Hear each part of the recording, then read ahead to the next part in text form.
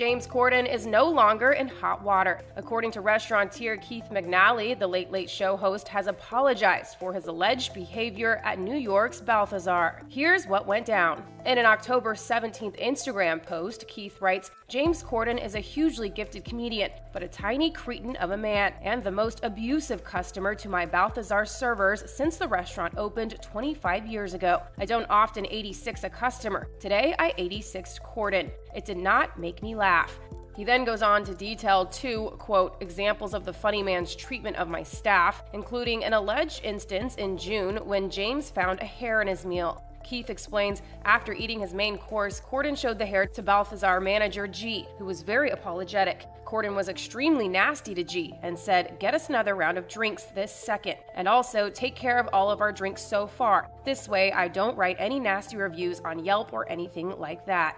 Next, he alleges that more recently, James and his wife, Julia Carey, came to the Soho spot for brunch when a mix-up with the food caused tensions to run high. Keith continues, "That's when James Corden began yelling like crazy to the server. 'You can't do your job. You can't do your job. Maybe I should go into the kitchen and cook the omelet myself.'" But within just a few hours of posting his message to social media, the 71-year-old shared that James reached out to make amends. In a separate post, he followed up, "James Corden just called me and apologized profusely. Having effed up myself more than most people, I strongly believe in second chances." E! News has reached out to Corden's rep for comment and has yet to hear back.